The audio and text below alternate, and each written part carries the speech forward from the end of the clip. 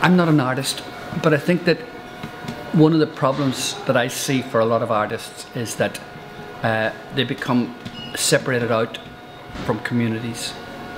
Even if they come from those communities, the process of being educated in art, the process of making a name for yourself in art is frequently to take you out of that altogether, to take you out of your community, take you out of your class and everything else, right?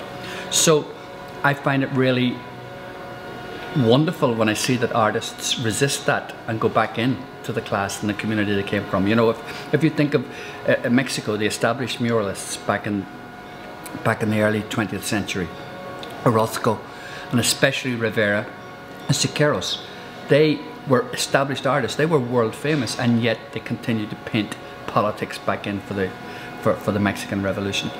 But that's actually, I think, rare for artists. Most artists get taken out of the situations that they come from.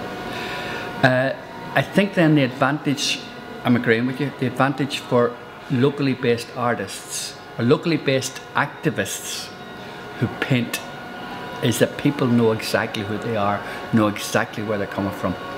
And it's not just that they know them because of their paintings, they know them because they know their kids.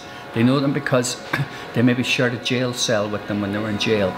They know them through the whole cobweb of linkages that a community is, right? And so that's really important. That helps them speak for the community, and it helps the community instantly recognize what it is they're trying to say.